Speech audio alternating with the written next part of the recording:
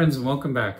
I'm Marc Baker, and in today's broadcast, we're going to continue talking about our discussion looking at walking in the miraculous. Did you know that God desires to use you much more than you desire to be used by Him? The problem, though, is we are pursuing the manifestations of His power more than we pursue Him. We are pursuing basically what He does and not pursuing relationship. If you will take the time to develop a relationship, and it does take time, it takes a commitment, it takes effort, just as any relationship does. You know, a husband and wife are not going to have longevity in their relationship if both are not willing to invest in the relationship. And God has already proven His commitment to relationship with you by sending Jesus to the cross. In John chapter 3 and verse 16, it says that God so loved the world that He gave His only begotten Son. He gave Jesus on the cross as His commitment to relationship with you. And the only thing He asks in return is for your time. Unfortunately, for the majority, He's asking too much. But what about for you, friend? Is He asking too much? Are you willing to commit time to spending with Him? Are you willing to devote your time? Are you willing to turn off the TV? Are you willing to miss your favorite game or your favorite sitcom or, skip the news broadcast tonight to spend time with Him? Because it's all about relationship. And you'll find that as you pursue relationship, the power will follow. Our anchor scripture is in 1 Corinthians chapter 1. But before we get started today, let's take a pause and ask the Holy Spirit for His help. Holy Spirit, my dear friend, I thank You for Your presence. I yield to Your teaching ministry today. I ask You to use my tongue as the pen of a ready writer to speak to those who watch this broadcast. And I pray for them and ask You to just speak to them, guide them, lead them, reveal Jesus to them. And God of our Lord Jesus Christ, Father of glory, we lift up our eyes to You, and we ask You to give each person watching this broadcast the spirit of wisdom and revelation, the knowledge of our Lord and Savior, Jesus Christ. Thank You, Father, for Your goodness, for Your commitment to this relationship. And we thank You that Your Holy Spirit is with us to help us each step. We give You praise and glory in Jesus' name. Amen. So, friend, if you don't have your Bible, go ahead and grab it. And let's go dig in and see what the Holy Spirit has for us today. We're going to begin in 1 Corinthians chapter 1, which is our anchor scripture. Then we're going to jump back to Matthew chapter 14, where we ended in the last broadcast. And I know we kind of ended abruptly. I introduced the account of Jesus feeding the multitude. We're going to pick up there. We're going to start looking at some things with this and seeing what the Holy Spirit has for us and what He can, what we can learn about walking in the miraculous. But before we do, I want to remind you, we also looked at the first miracle Jesus did in the last broadcast. In John chapter 2, we see the story of Jesus attending a wedding with His disciples. His mother Mary was there. They ran out of wine, and His mother's instructions to the servants were one of the keys that we're talking about in walking in the miraculous. Whatsoever He says, do it. But if you do not know what He says, how can you do it? Faith is based and grounded in the Word of God. If you do not know the Word, if you do not have an understanding of the Word, you cannot have a grounding in the Word. In 1 Corinthians chapter 1 and verse 17, it says, "For Christ sent me not to baptize, but to preach the gospel, not with wisdom of words, lest the cross of Christ should be made of none effect. For the preaching of the cross is to them that perish foolishness, but unto us which are saved, it is the power of God." So we are talking about the power in the Word, because you cannot get to the miraculous without the Word. We've seen in previous broadcasts that Jesus works with us while we preach the Word, and He confirms His Word with signs following. I said that a question we should be asking ourselves as ministers is, if we are not seeing the miraculous following our preaching, then what are we preaching? And I'm talking to myself here too, friend. I'm not just talking to you. Because He confirms His Word with signs following. If we are preaching the gospel of Jesus Christ as Paul preached, as the disciples preached, we should be seeing the same manifestations. We should be seeing the same miraculous results. So if we are not, then we should be asking ourselves some hard questions. We should be examining what we're preaching. We should be looking at it, questioning, are we preaching the correct message? Are we preaching theology? Are we preaching doctrine? Or are we preaching the gospel of Jesus Christ? Too often people preach tradition, doctrine, theology, because for many ministers, it's about job security more than eternal security. They are willing to compromise their message to avoid the risk of losing their job. But I tell you, as we get closer and closer to Jesus' return, things are going to become much more interesting for those who are willing to stand up for the truth. We're already seeing this. I've heard reports. I live in the United States. I've heard reports just in the past year of ministers being arrested for standing up in the truth. We're getting up to that time where standing up for the truth is becoming more and more of risk to being accepted by society. But do you want to be accepted in heaven or accepted on earth? Romans chapter 8 tells us to be carnally minded as death, but to be spiritually minded as life and peace. We should not worry about the consequences of the message we preach. We should worry about preaching the message the Holy Spirit imparts to us. That message will come from the Word. Jesus said the Holy Spirit would reveal Jesus to us. There is a lot we need to be thinking about because it all comes back to the message, because the message is the power. We don't pursue the miraculous. We don't pursue the signs and wonders. We pursue the Word, and the miraculous will follow because He confirms His Word with signs following. But we've got it all mixed up.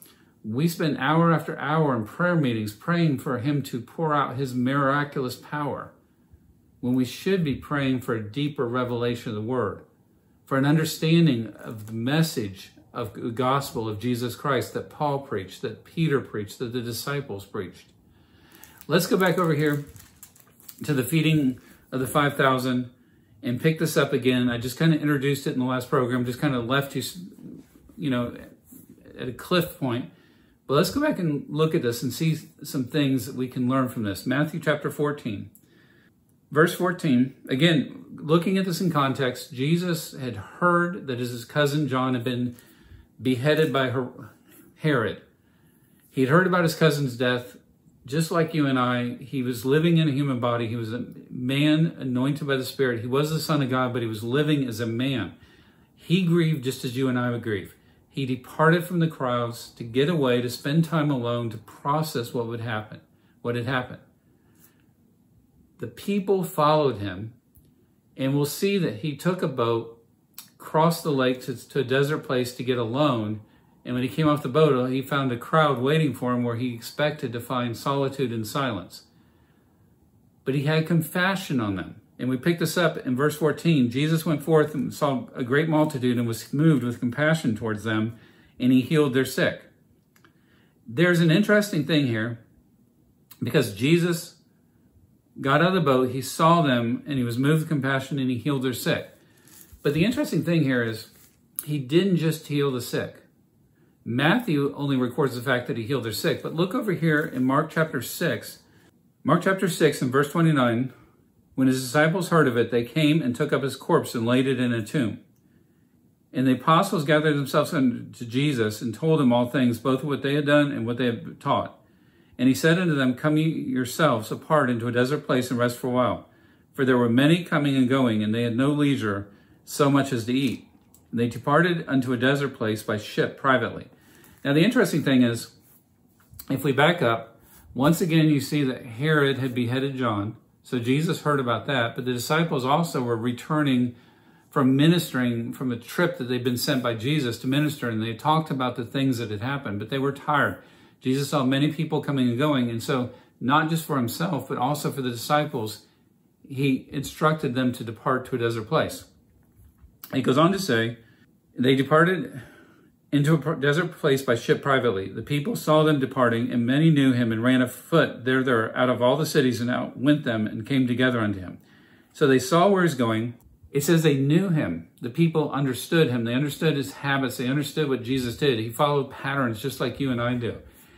The word got out that Jesus was departing to his private place. People left the cities, went to the desert. When the ship got to where Jesus expected to find a resting place for him and the disciple, he found a crowd waiting for him.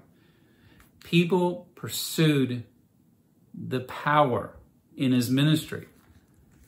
And if you look in John chapter 2, and we'll probably look at it in the series, but it says that the people came to him, they received from him, they retracted the miraculous, but he didn't attach himself to them. Why? Because he knew their heart. Were these people actually coming because they wanted to be around Jesus? They were interested in him. Or were they coming to pursue the power? Now, over in Matthew, we saw that he healed their sick. I want you to notice something that Mark adds here. When we get into this and look at this. It says, Jesus, when he came out, saw much people, was moved with compassion toward them, because they were as a sheep not having shepherd.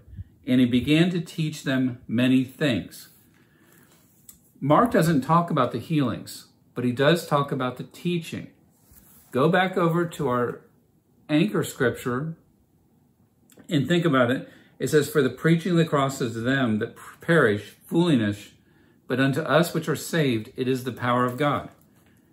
So we see in Mark that Jesus taught, and in Matthew we see he healed. He taught and then he healed. When you look at Jesus' ministry, you will find that Jesus taught, he preached, and he healed. When you teach, you explain. When you preach, you proclaim. When you heal, you demonstrate. What are you demonstrating? You are demonstrating what has been taught and what has been preached, what has been explained and what has been proclaimed. You demonstrate. You cannot demonstrate what has not been explained. You cannot demonstrate what has not been proclaimed.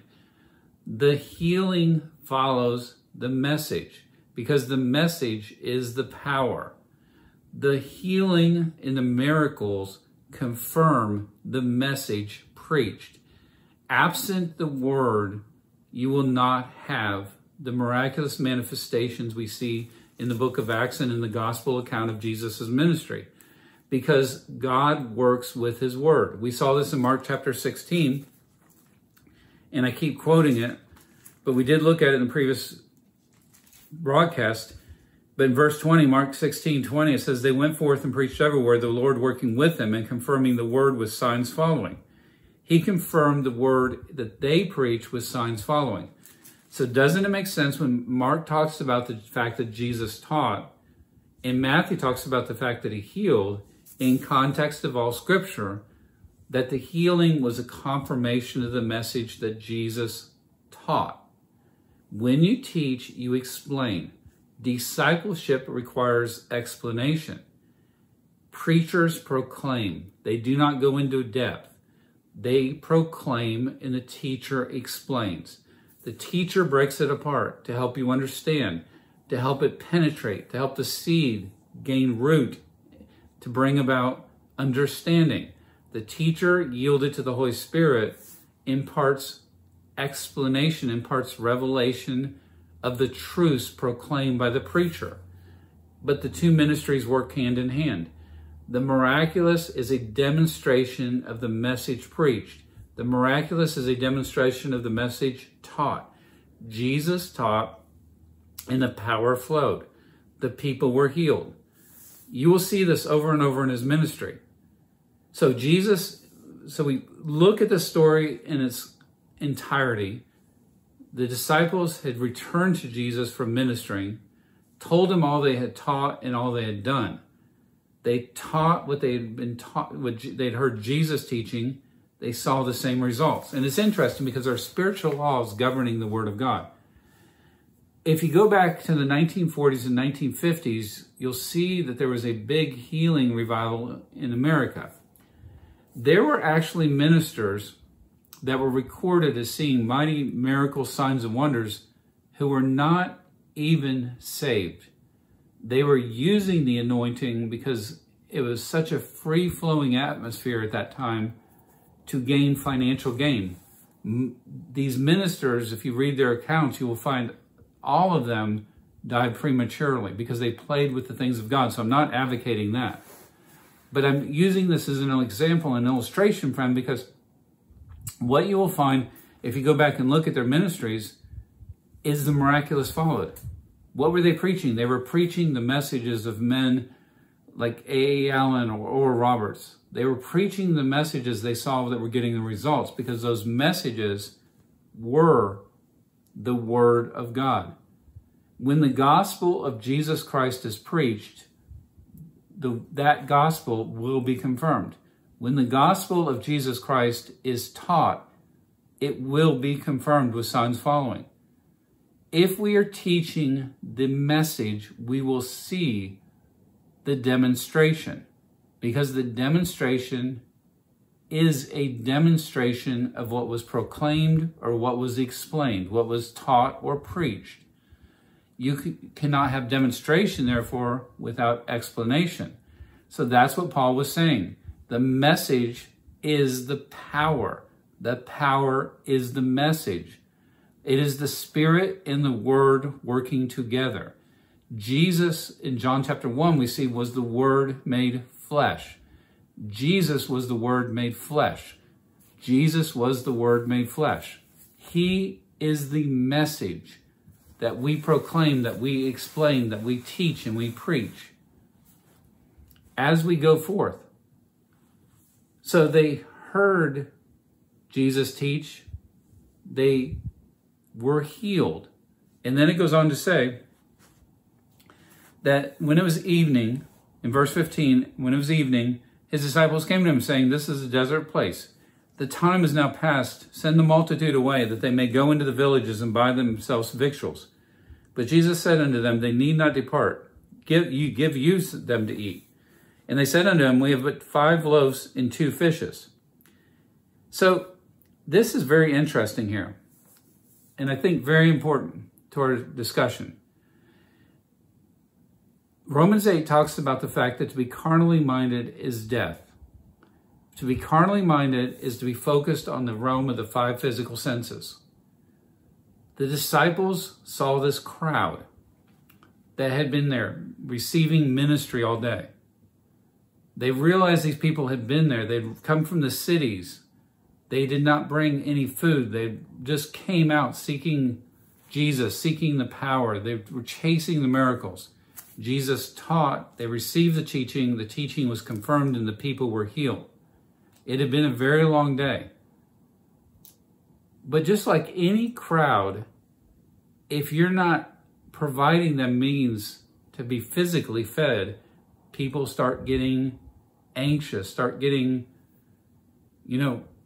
cranky, for lack of a better word. People were hungry, and the disciples were recognizing this. They were also recognizing the fact that there was a lot more people out there than there was with Jesus. So they came to Jesus and said, "We need to send these people away so they can get something to eat before they start getting cranky." And Jesus said, "We don't need to send them away. You feed them." Can you imagine what was going through the disciples at that point, friend? Jesus, didn't you hear what we said? There's like a lot of people out here. They're hungry. They're desiring food. And we don't have anything. So what do you have? Notice what it says. They said unto him, "We have here but 5 loaves and 2 fishes. He said, "Bring them to me." So Jesus told them, you give them to eat. One thing you'll find with the Word of God is when you receive a word from God, it is an empowerment. It is enablement. When the Holy Spirit gives you instruction, He enables you. When Jesus said, you give them to eat, He, in His words, were the very power needed to give them to eat. But in order for them to feed the people, they had to take what they had and give it to Jesus. All they had was 5 loaves and 2 fishes. They could have tried to do something with those. That's all they had left. There was no other food that they had present. But in order to feed the multitude, in order to obey the word of God, they had to give everything they had to Jesus. One thing you'll find, friend, is the offering is a key to walking in the miraculous, especially in the area of finances. People get really upset when you talk about it, and there's ministers who take advantage of it. But you will find that where your money goes, your heart goes. If you hoard it up to yourself, your heart is not in the kingdom of God. When you sow into ministries such as MB Media Ministries, and you're willing to invest in the kingdom of God, your heart follows that, opening it up for the miraculous. They took everything they had. They only had, the 5 loaves and 2 fishes. That's all they had. They didn't have anything else. So they took everything they had and gave it to Jesus. And notice what Jesus did here. It said, he commanded the multitude to sit down on the grass and took the 5 loaves and the 2 fishes. He looked up to heaven. He blessed, brake, and gave the loaves to his disciples and the disciples to the multitude. So I want you to think about the timeline here, what we're talking about. The people had been here all day. Jesus had them sit down in groups of 100. Jesus told the disciples, bring me whatever you have. They brought all they had. They brought the 5 loaves, the 2 fishes to him. He blessed them, but he had commanded them to feed the multitude, not himself. Most people, when we look at this account, we read this account, we talk about Jesus feeding the multitude. But did Jesus feed the multitude? Notice what it says. He blessed and brake and gave the loaves to his disciples and the disciples to the multitude. Who did the feeding? The disciples fed the multitude. They gave to Jesus. Jesus blessed their offering and returned it to them with an enablement. As they passed out what they received from Jesus, it multiplied and was able to satisfy the entire crowd. Think about that. I mean, when you think about the number of people we're talking about here, if you add in women and children into this multitude, we're talking about thousands of people. The numbers, probably 5,000 men in some accounts it tells us, which means we're probably talking 10,000 or more people. If you figure out the math, you're probably talking around 800 people per disciple. So each disciple has a group of approximately, I'm just guessing here, 800 people that are sitting there, had been there all day, had been receiving ministry all day. They were hungry. They had traveled by foot to get ahead of Jesus. They'd had a very long day. They were hungry. They were, in need of physical sustenance. The disciples went to Jesus. Jesus said, give me what you have. So they found the 5 loaves and 2 fishes. They gave it to Jesus. Jesus blessed it and handed it back to them. He divided those 5 loaves and 2 fishes among the 12 disciples and told them to feed the multitude, which comes out to about 800 people per disciple. I do not believe the multiplication occurred in Jesus' hands. I believe it occurred as the disciples, by faith, began to hand out the food. As they began to distribute, the multiplication occurred. It required them to take action on the instruction Jesus had given them. What was that instruction? You feed the multitude. But in order for them to feed the multitude, they first had to give an offering. What did they give? They gave everything they had, which was the 5 loaves and 2 fishes. When you give to God, God will take what you give to him and he will bless it and return it to you with an enablement of multiplication. Jesus returned the 5 loaves and 2 fishes with an enablement of multiplication, and the disciples then were able to hand it out and feed the entire multitude with just that one small bit. The problem is we look at the size of our offering and think it's not enough, so we hoard it to ourselves. God will never receive this. But Jesus took the small little bit that they gave and that they offered up to him. He blessed it, he enabled it, returned it to them, and they were able to feed the multitude. Can you see that? It required action on their part. It required faith. And you say, well, Brother Mark, I don't see anything here saying faith.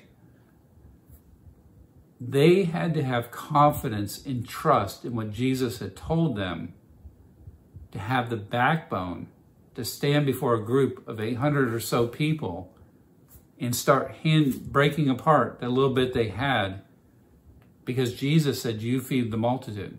They had taken times, they had traveled with Jesus, they had seen Jesus work miracles, and they were trusting Jesus. So they took that little bit that Jesus had returned to them after blessing it and began to pass it out. And as they passed it out, it multiplied, and the crowd was fed and satisfied. Wow, isn't that amazing? You see, walking the miraculous will require something on your part. It will require you to make an offering to God of what you have. He will bless that, return it to you. In the return, you will find ability to feed the multitudes around you. But it all begins with obedience to the leading, guiding of the Spirit. Well, friend, our time is up today. Thank you for joining me. Carolyn, I love you. We pray for you, and we're believing for the very best. As we close out, let me once again remind you, you can live your life to the fullest, walking by the faith of the Son of God.